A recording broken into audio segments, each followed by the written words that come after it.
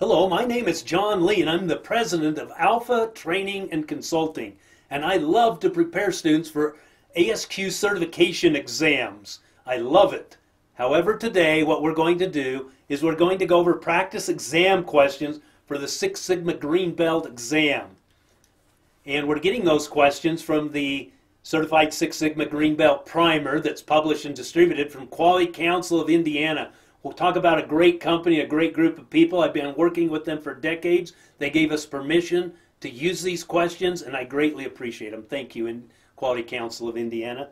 And we use their primer in our online class. We have you listen to all our lectures, take our exams, then at the end we have you review the primer and take the end of chapter questions.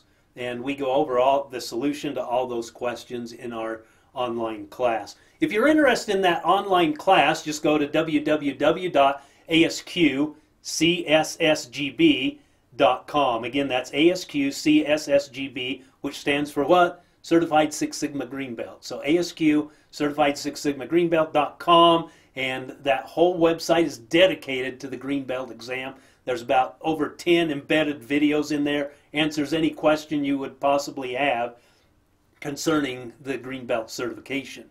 All right, let's get started on those questions. Question 6, and I'll read that again. Increasing performance in a Lean Six Sigma corporation, meaning 1.5 sigma shift, from 3 sigma to 4 sigma would reduce defects per million by a factor of what? All right, and the table you'll need in order to solve this problem is in the appendix, and in my revision it's page 3, and it's 6 sigma failure rates, and with a 1.5 sigma process shift or with no process. Now you can do it on the Z table, but let me read the question again here. Increasing performances in a Lean Six Sigma corporation. As soon as it says Lean Six Sigma corporation, you know they're going to take into account the 1.5 sigma shift. And that's why you'll use this table right here. You'll be using the one with the shift, not with no shift. Now remember, you could also do this by going to your Z table, and what they're at 3 sigma and 4 sigma, and take 3 sigma, subtract 1.5 from it, and then which would give us 1.5 sigmas that you'd look up in the Z table, and 4 sigma, and look up 2.5. A Z of 2.5 would give you the same answer as this table here. But this table makes it a little quicker, and of course we like to go fast.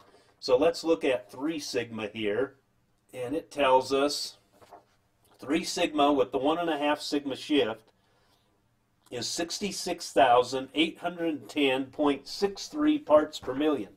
So I'm going to write that down, 66,810.63 parts per million. Okay, that's for 3 sigma. Now we'll go to 4 sigma, column here, and there it is, 6,209.7. 6,209.7 parts per million. And so now let's go to the whiteboard and calculate this out and get the correct answer. All right, so here we are at the whiteboard. To get the factor, we take the 66,810.63 parts per million, and remember that was for 3 sigma, divided by 6,209.7 parts per million. Remember, this was for the 4 sigma process. So let's divide that out and see what our factor of improvement is. Here we go, 66,810.63 divided by 6,209.7 equals, and so we're a factor of 10.76. Now ASQ just kind of rounds things off a lot of times, so this may just, the correct answer may be 10. But let's go back to our question sheet and see if we can find the correct answer.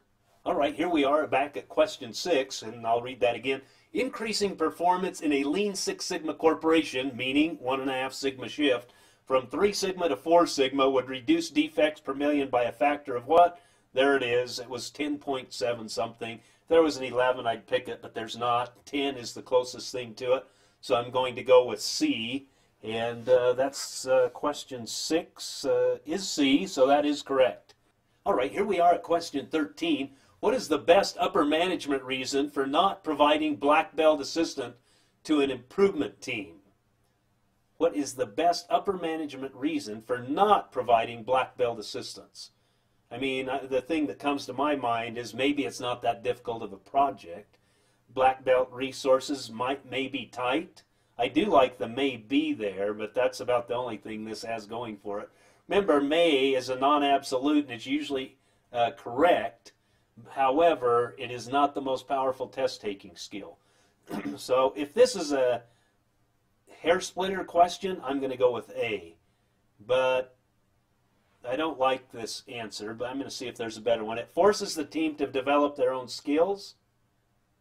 Yes. It may not be required. This is also a non-absolute. And so I like this one. I like C better than I like A. It requires the team to ask for help. No, why? What? You know, so is this some kind of ego trip or what? That's ridiculous. So it may not be required. It's either A or C. It may not be required, or black belt resources may be tight. Both non-absolutes. So that's not going to help me with this tie.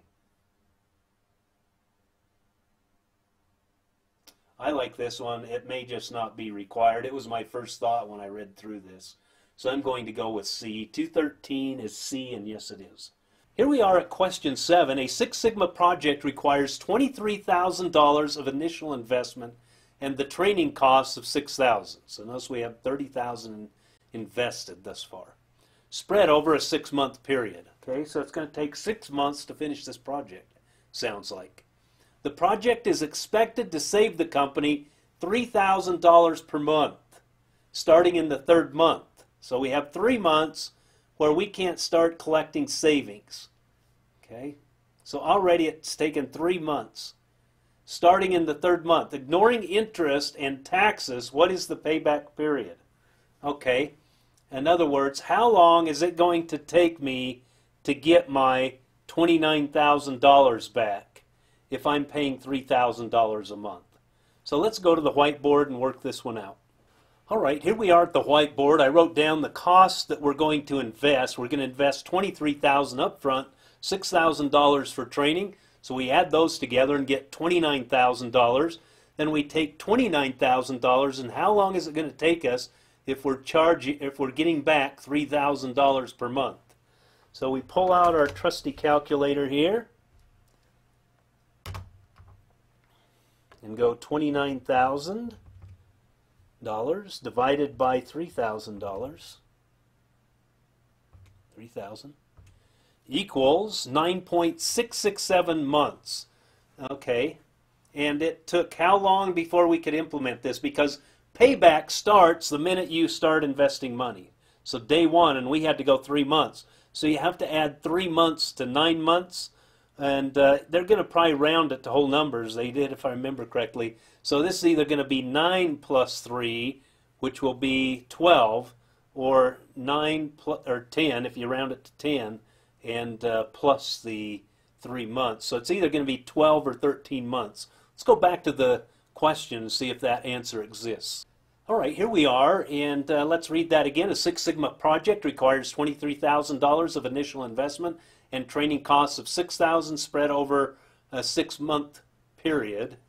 And then it says the project is expected to save $3,000 per month starting in the 3rd month. So we calculated 9 or 10 months. So a lot of people are going to pick 9 or 10 months depending on how you round it. But it's incorrect. Why? Because the payback period starts the moment you start investing money into this. And they start investing money 3 months before. So it's either going to be 12 or 13 when you add the 3 months in, depending on which way you round. 13 months is not an option, but 12 months is. So 3.7 is D. Let me check that out real quick, and yes it is. All right, here we are at question 14. The term metrics most frequently refers to what? Okay, a unit of measurement? Could be. It is a measurement. So I'm not going to throw A out. B, the metric system? No. Net present value? Maybe if you meet your metrics, you'll have a good net present value, but it doesn't align to that statement. So B and C are out of there. The best one so far is A. An evaluation method, yes. You give people metrics and see if they can reach those metrics. If they do, they're doing a good job. If they exceed them, they're doing a great job. If they don't meet them, they're not doing such a good job. So it is an evaluation method. So it's either A or D, but I feel D best aligns with the intent of this question. So 314 is D. And that is true. Many training instructors have developed approaches to emphasize multiple sense learning.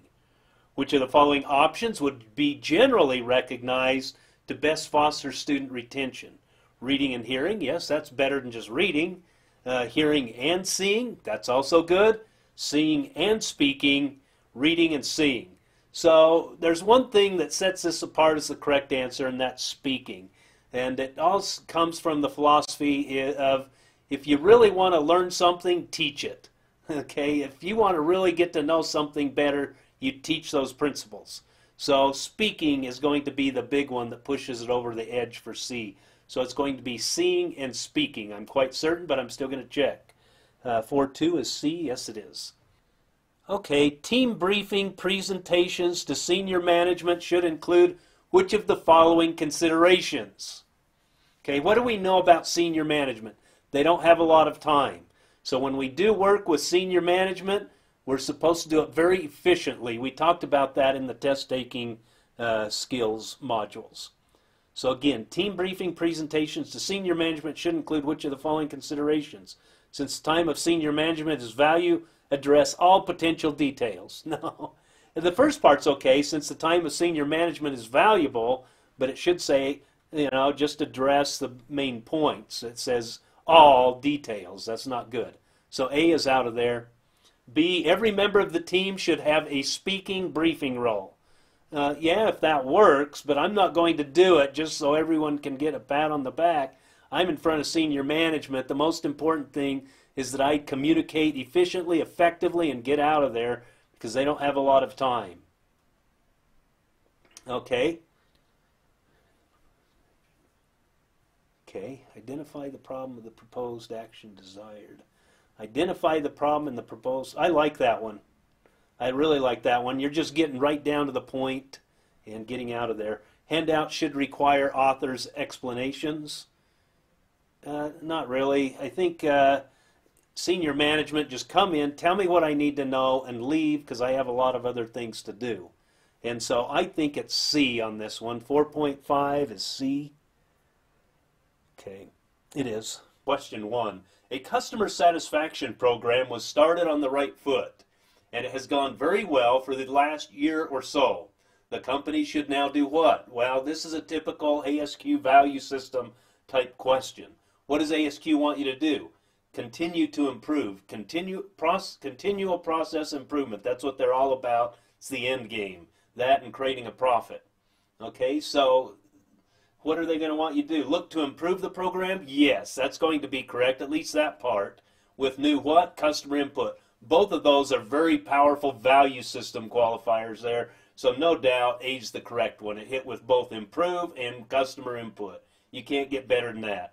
If I'm taking the test, I'm picking A. I'm not even going to read the rest because you can't get a better answer to that, to response to that statement than A.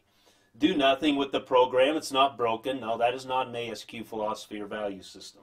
Form a management group to add new wrinkles. No, they don't like that type of thing. They like it to be real effective. Stop collecting data to save money. No, no doubt this one is A. Which of the following is a primary reason for periodic project reviews? Okay, so it's important when you do a project to do project reviews. Usually follows the project life cycle or work breakdown structure, but usually the project life cycle.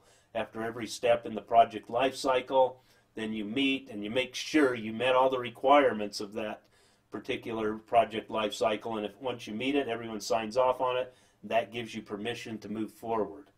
And so that's what we're talking about here. So which of following is a primary reason for periodic project reviews?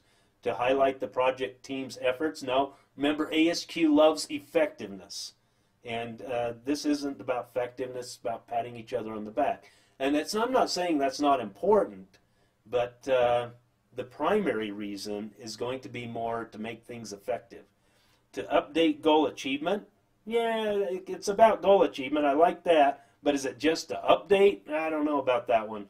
A's gone. B, I'm going to hang on to for right now. To expand the schedule? No, C's out of there. To increase the costs? Of course not. So I like goal achievement is good. Update's kind of strange to me, but of all the options, B is definitely the best one. So 510 is a B? Yes, it is. All right, 6.1, one would normally describe recorded values reflecting length, volume, and time as measurable. Yes, they're all measurable. Discrete? No, they're not discrete. Remember, discrete is attribute, two options, and so that doesn't fit any of those elements there. Discrete, anything with discrete is wrong. So A and B are wrong, and C are wrong. So you only have one option, continuous, measurable, and variable. Yes, all three of those are continuous, measurable, and variable. So 6.1 should be C, and it is.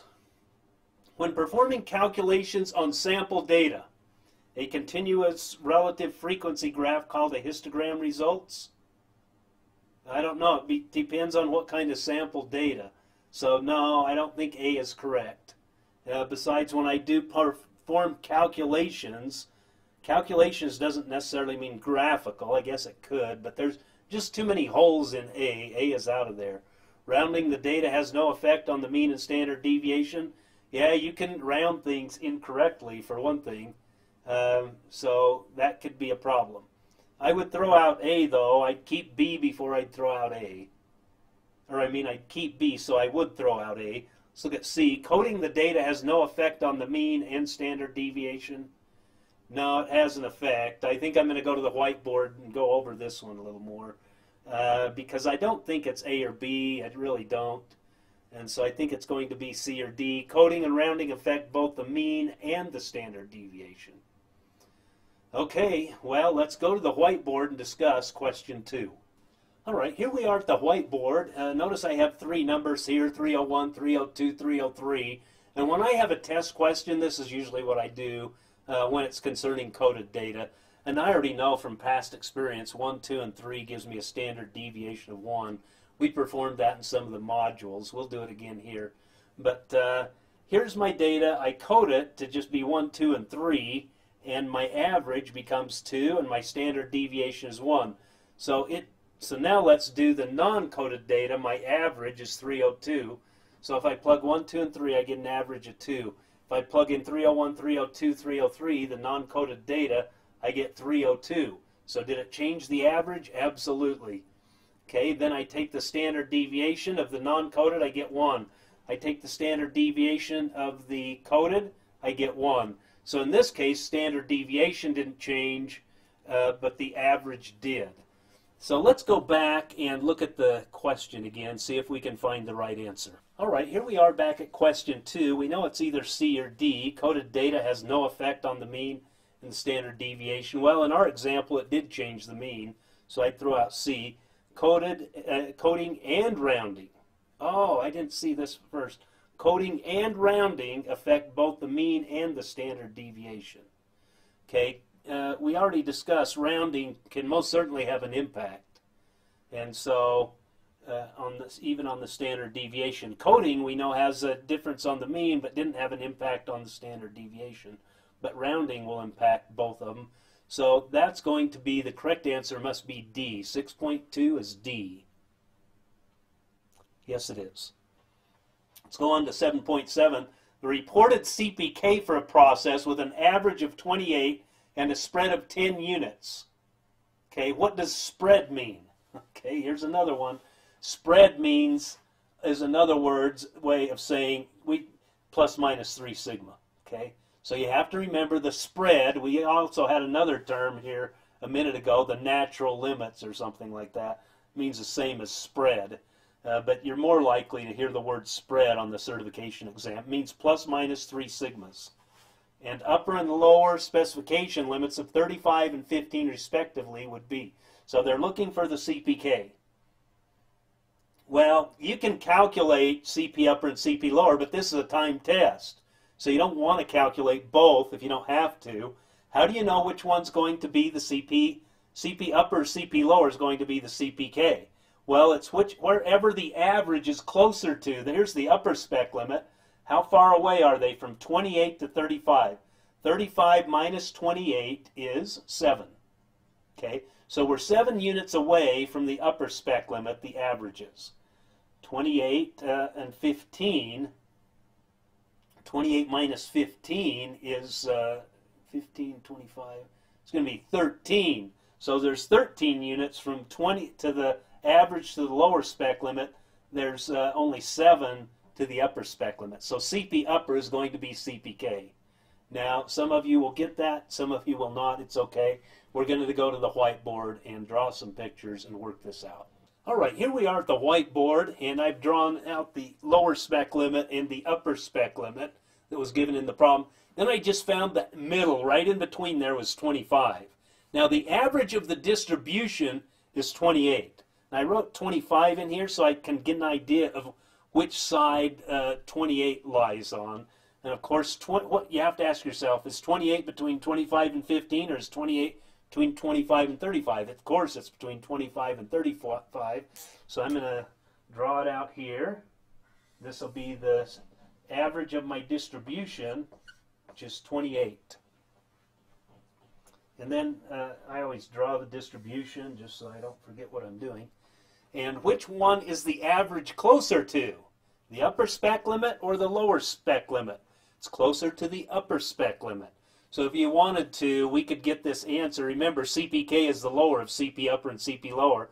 I already know the lower, the CPK is going to be CP upper. But you may not know that, so we'll do both just in case. And so here is the formula. CP upper equals upper spec limit minus the average divided by 3 standard deviations. Now, the question said the spread of the distribution is, what was it? 10 units. Okay. What does the spread mean? It means plus minus 3. So the width of this whole distribution here, plus minus 3 is 10. Well, 3 sigma is half of that. So this is going to not be 10. 3 sigma is 5. Because plus minus 3 sigma is 10. So just 3 sigma will be half of that. We'll make 3 sigma equal to 5. What am I worried about here more than anything else? You have to understand that the spread means plus minus 3 sigma. And the calculation for CP upper and CP lower is 3 sigmas. So it's only half of the 10 is going to give us 5. So hopefully you're okay with that. Now let's put in the upper spec limit is 35.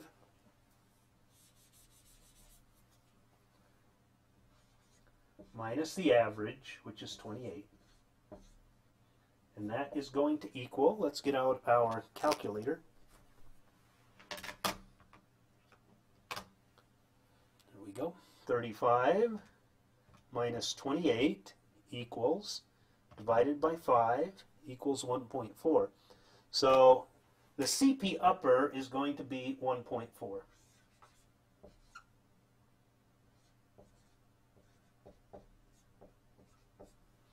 And there we have it. Now, I already know that's CPK because this is a shorter distance than over here. But let's say you don't feel comfortable with that, so you just want to do the calculations. That's okay.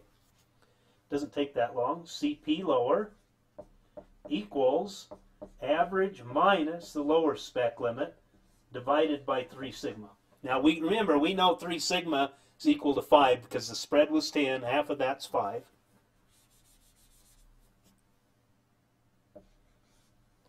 And then the average is 28. Let's put that in there.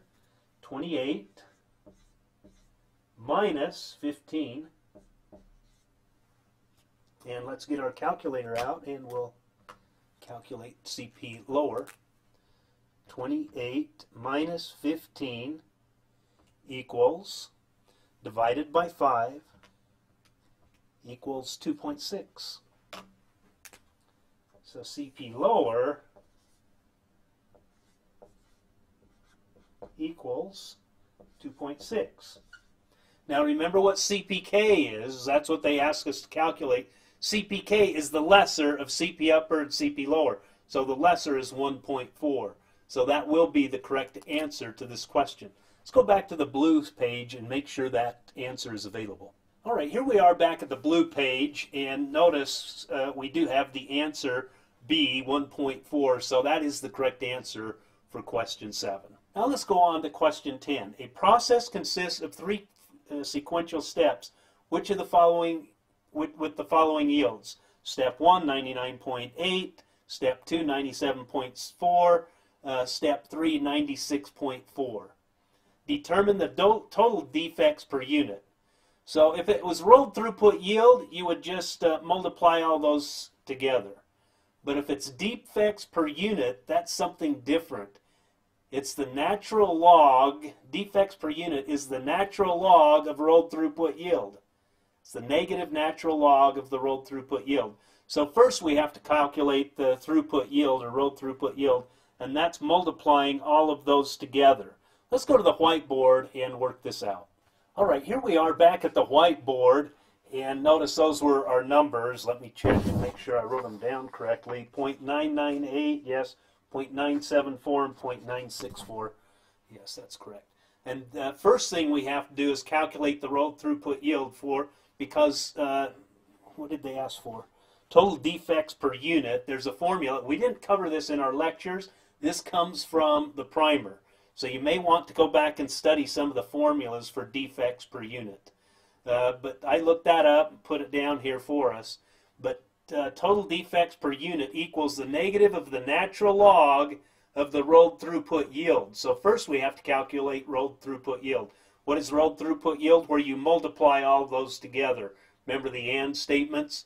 To get a good part, this has to be good, and this has to be good, and this has to be good. And statements with independence means you multiply them all together.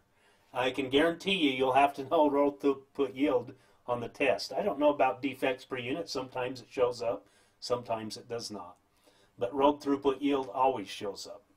And so let's go ahead and calculate the rolled throughput yield. Be sure and clear your calculator before starting the calculation.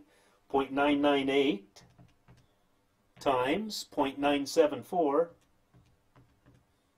times 0.964. And assuming I didn't hit any buttons wrong, the rolled throughput yield is 0.9371. 0.9371. Now, we need to put rolled throughput yield into the total defects per unit formula. And so we go 0.9371. I'll put that right here. I'm running out of space, but that's 0.9371. It's hard to read, isn't it? And now I'm going to go, since I already have the numbers in there without any rounding, I'm just going to use that. Now I'm going to hit the natural log, which is right up here at the top row, row, fourth column over. 1, 2, 3, 4, natural log. And I'm going to hit that. Notice it has a negative, but this formula has a negative, so you have to take the negative of that, and you do that by just hitting this button right here, the plus minus button. So this is the answer. The rolled throughput, or the total defects per unit, is 0.065. So let's go back to the blue page and make sure that's an option. So here we are back at the blue pages, and 0.065 is an option, and it's B, and B is the correct answer for question 10. All right, here we are at question 3. A random sample size N is to be taken from a large population having a standard deviation of 1. The sample size is to be determined so that there will be a 5% risk probability of exceeding 0.01, in other words, 5% alpha risk, a 0.1 tolerance error in using the sample mean to estimate mu. Which of the following values is nearest the required sample size? Okay, this is a very common test question, and it has to do with that formula for sample sizes. So we're going to go to the whiteboard and work this one out. All right, here we are at the whiteboard. Here's the formula you need to know. If this is not in your formula package, please write it in there. And it says N, or sample size, equals Z squared times sigma squared divided by what I call delta squared. I think in the primer they call it E, or error. But this is the practical significance, and that is 0.1. And let me read that again, because a random sample size of N is to be taken from a large population having a standard deviation of 1. Put it right there. The sample size is to be determined so that there will be a 5% alpha risk probability of exceeding the 0.1 tolerance error. Okay. So basically they're saying this is the practical significance.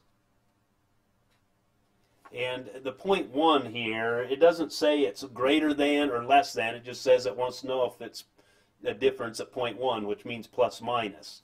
That means it's two-tailed. So when you look up the 5% alpha risk for Z, you have to look up the 2.5%. Don't forget that. It's probably one of the big reasons people miss this question.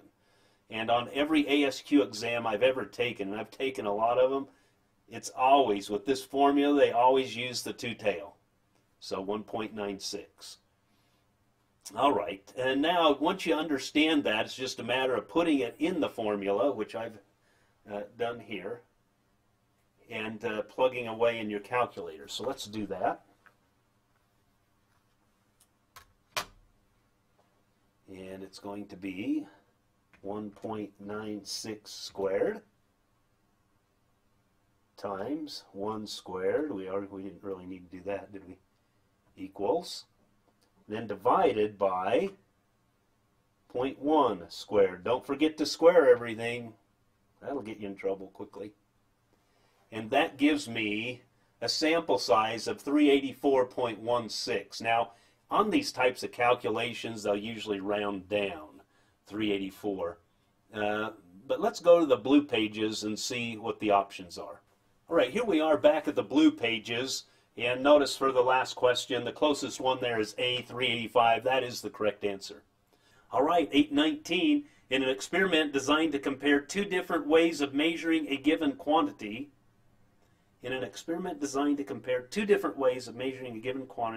it was desired to test the null hypothesis that the means were equal at the 5% alpha risk level of significance. A sample of 5 parts was measured by method A, and a sample of 7 parts with method B. A t-ratio of 2.179 was obtained. So they already calculated it for you. All you have to do is go in and look at the t-critical, compare them, and make a decision. So let's look at the numbers again. A sample of 5 parts was measured by method A and 7 by method B. So what we're going to do is we're going to add the two together and subtract 2. That's the formula for degrees of freedom for T. So 5 parts plus 7 parts is 12, minus 2 is 10. So let's go to the T table and look up degrees of freedom for 10. But is this a one-tailed test or a two-tailed test? That the means were equal. It's a two-tailed test, so we're going to have to look up 2.5% alpha risk with 10 degrees of freedom. So here we are at the t-table. Remember, there were 10 degrees of freedom for a 2.5% alpha risk, 2.5% right there. 2.28 is the critical statistic. And I can't remember right now what the calculator was. It seems like it was 1.7. And that being the case, it would be statistically insignificant because the calculated is greater than, or the critical is greater than the calculated. But let's go back and check on that. Remember, 2.5% alpha risk, 10 degrees of freedom is 2.228. Now, another thing I wanted to bring up, when you're using these tables, notice I've darkened these two cells in because this is the 5%, 2.5%. They're the most common. What some students sometimes do is they go over here for their 2.5%. That's not 2.5% alpha risk, that's 25%. So be cautious of that, please. Let's go back and remember 2.28 and answer this question. Okay, and the t-ratio was 2.179, and we looked up at 2.28. So the calculated is less than the critical, so we do not have enough evidence to reject the null hypothesis. Reject the null hypothesis? No. Fail to reject the null hypothesis? Yes. It's going to be B. Conclude that A is greater than B. Let's look and see if it's B. 819 is B, and it is.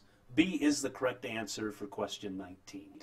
A two-level, five-factor experiment is being conducted to optimize the reliability of an electronic control module. Okay. A half replicate of the full factorial experiment is proposed. The number of treatments, or runs, combinations, will be what? Well, first we have to do the full factorial, how many runs, then we have to divide that by 2. So remember how that works. This will be, the base number will be 2 to the 5th power. So let's do that. 2 to the 5th power.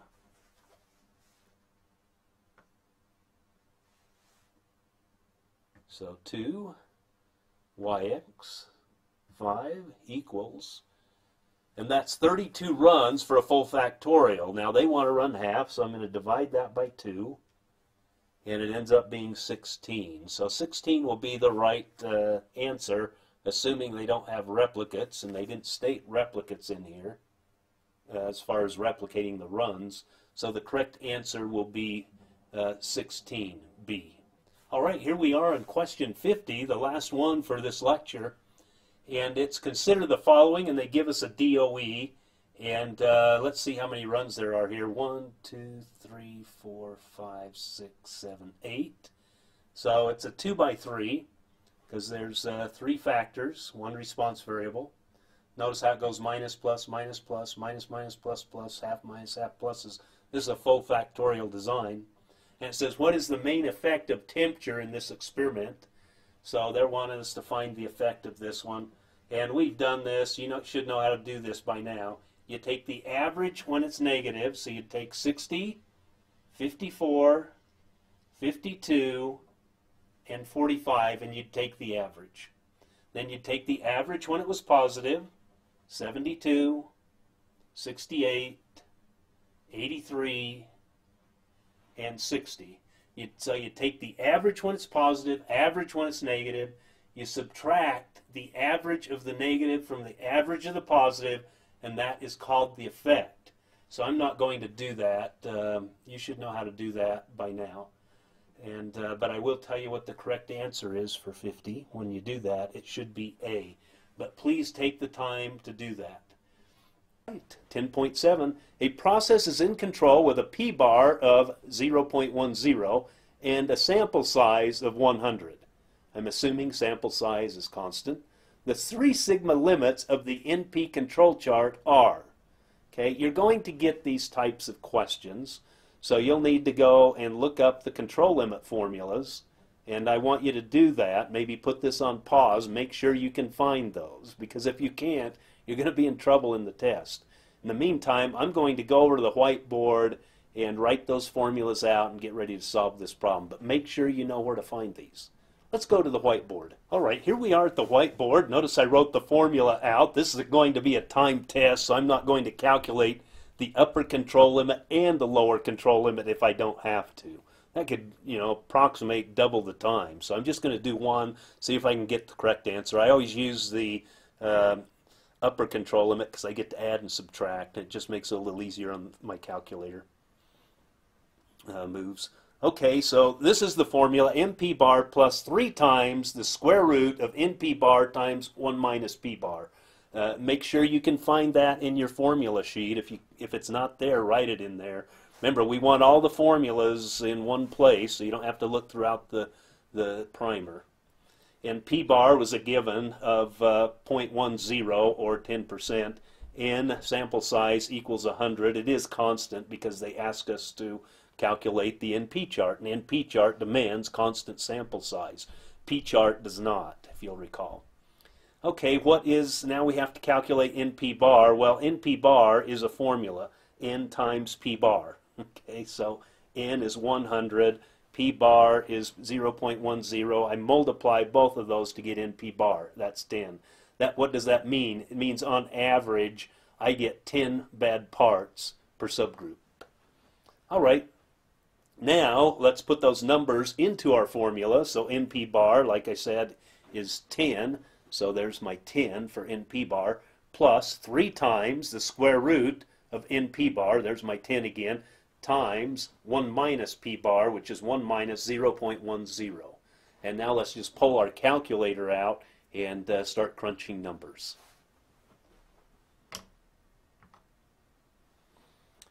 So 1 minus 0.10, of course, is 0.9 times 10 equals 9 square root equals 3. So this whole square root thing is equal to 3 times 3 equals 9 plus 10 equals 19. Of course, you'll probably be able to do a lot of that in your head and do it much quicker than we just did. And that's good. But let's go back to the blue pages and see if this is one of the options. So here we are back at the blue pages, and notice there is a 19. I believe that's what we calculated it is. And that is the correct answer. All right, here we are at question 12. An X bar and R chart was prepared for an operation using 20 samples with 5 pieces in each sample. That's good. Remember, they'll test you on that sometime.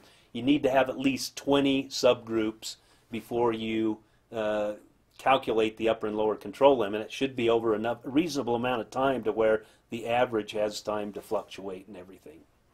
And so all is good thus far.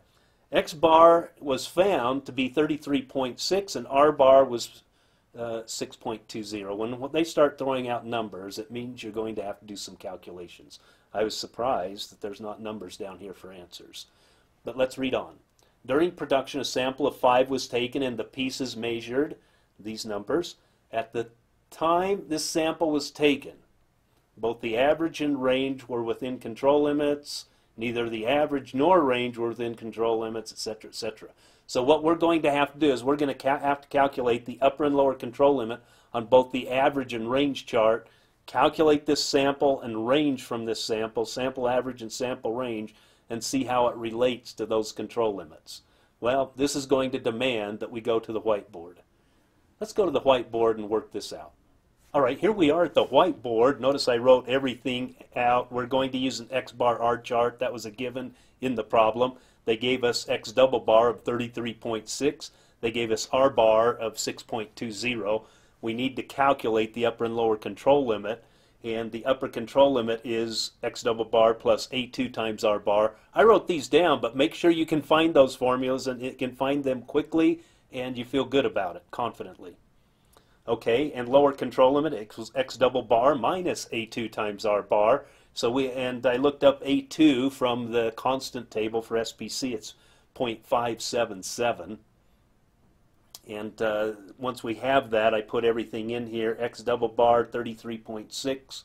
And they may just give you average in the question. You use what they give you.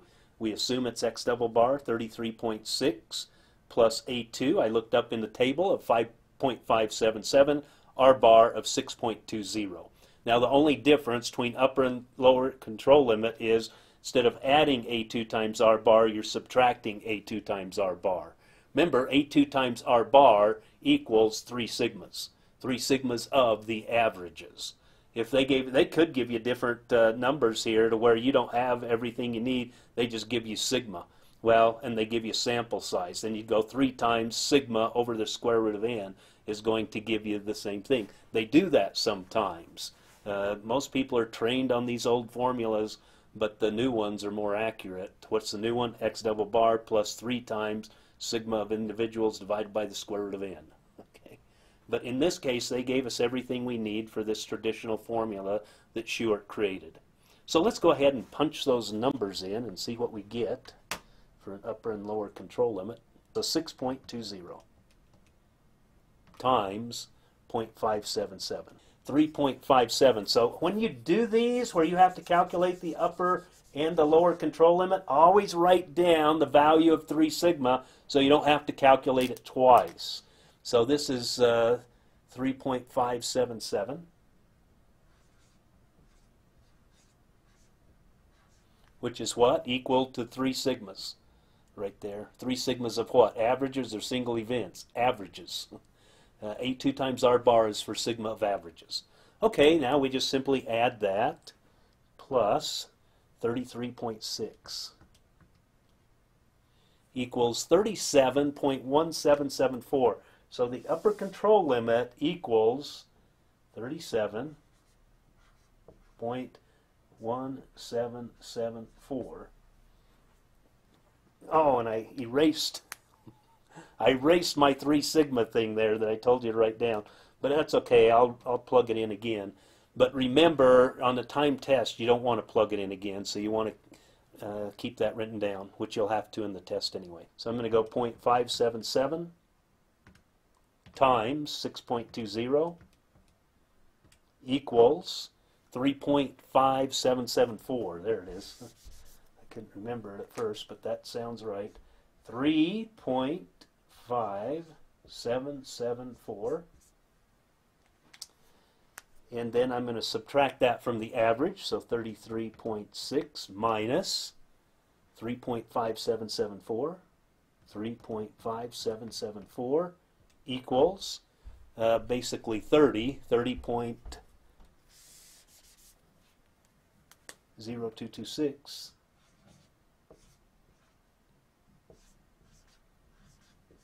And I have students ask me a lot, well, what do I round to on these ASQ exams? And I've overdone it here.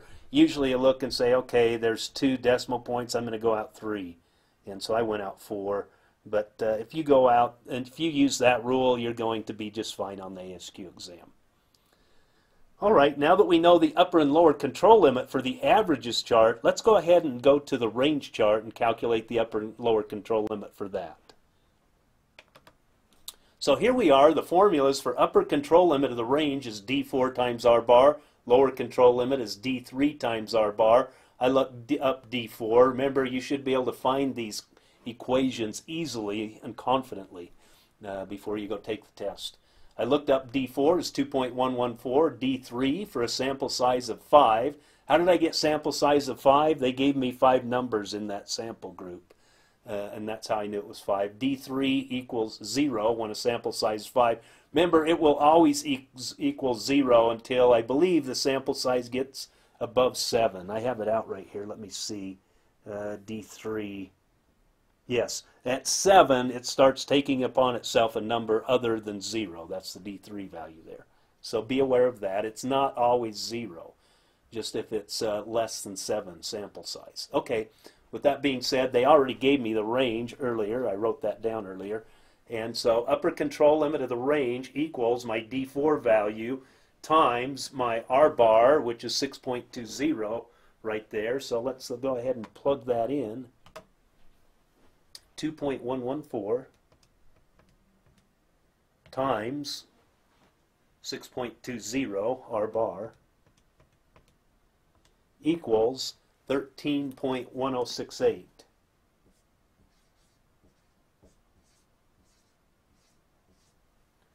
Okay, that's the upper control limit. I should write that right there.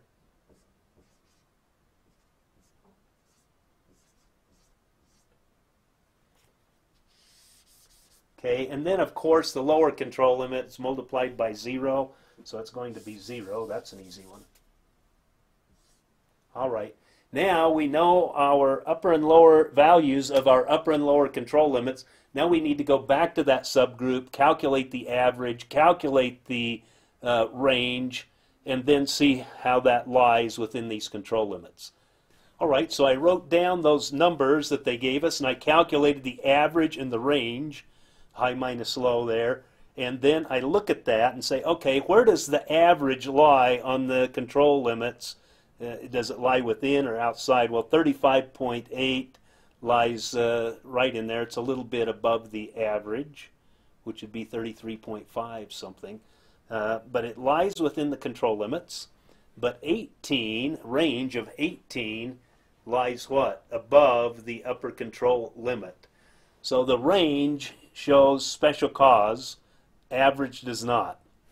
Let's go back to the blue pages and see if we can find the correct answer. All right, here we are back at the blue pages, and let's read these, see which one is the correct answer. Both the average and range are within the control limits. No, the average was, the range was not. Neither the average nor the range were within control limits. No, the average was within control limits. Only the average was outside control limits. No, so it must be D. Only the range was outside the control limits. This is true. So the correct answer for question 12 is D. Here we are at question 10. Remember, this was going to be our last one. I'm actually going to do one more because I looked through the blue pages and I saw one that always shows up on the certification exam, and it's a number crunching one, so I just wanted to go over that one with you. It's question 16, so we'll do that next. 11:10, what is the major difference between DFX and DMAIC? Design for X, such as design for safety, design for environment, design for quality, etc., etc., etc. There's many X's, and they ask you questions on those usually, so you should know where to look up DFX in your primer to find all those different types of X's. Or the DMAIC, define, measure, analyze, improve, and control, of course. One is product design approach, and the other is problem-solving approach. DMAIC is the problem-solving approach, and DFX is a design approach. That's why it says design for. Okay, so A is correct. We'll read the other ones just for educational purposes. One concentrates on functions and performance, and the other does not. They could both bleed into that. One has limited number of process steps, whereas the other was virtually unlimited. No, they could both be unlimited virtually. So that's wrong. There are few differences. They can operate independently or together. There are differences. Okay, there are differences because one's a product design approach and the other one is a problem-solving approach. So A is the correct answer for question 10. All right, here we are at question 16. A corporation makes a product which is a blend of 3 ingredients, A, B, and C. If the individual tolerances for the weights of the 3 ingredients are as shown below, what would be the tolerance for the blended product? Well, we add tolerances just like we add standard deviations. Remember how we add standard deviations? Sigma 1 squared plus sigma 2 squared plus sigma 3 squared, etc., square root of those. Well, it's the same thing here. Ingredient A, 66 plus minus 3 grams, so we're going to go 3 squared plus 2 squared plus 1.73 squared.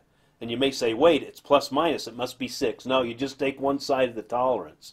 So if they gave you a tolerance spread of 6, then you'd say, oh, I need to convert that over to plus minus, and because that will give you your plus minus at the end.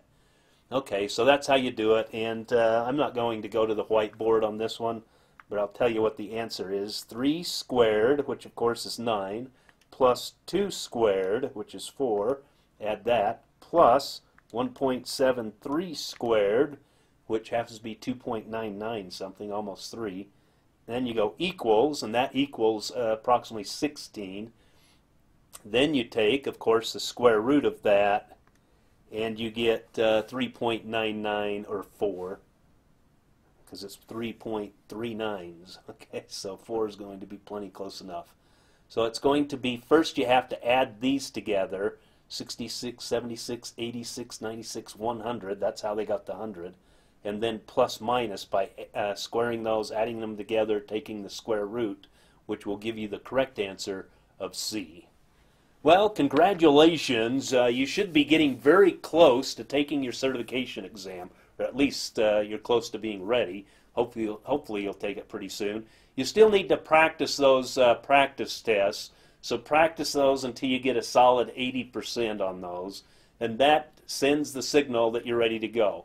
Then take the final exams also. They're pretty small and quick, but that'll help prepare you. You should get 80%. I say 80%, but you know, if you get 78, you know, right in there, you're doing, you'll be fine. You should be fine. That's my experience. The only thing I can't help you with is test anxieties, and that's after everyone makes it through my class and does all the things I ask them. If they still fail, which it's a remote, then it's usually because they experience test anxieties. And so try to keep that under control.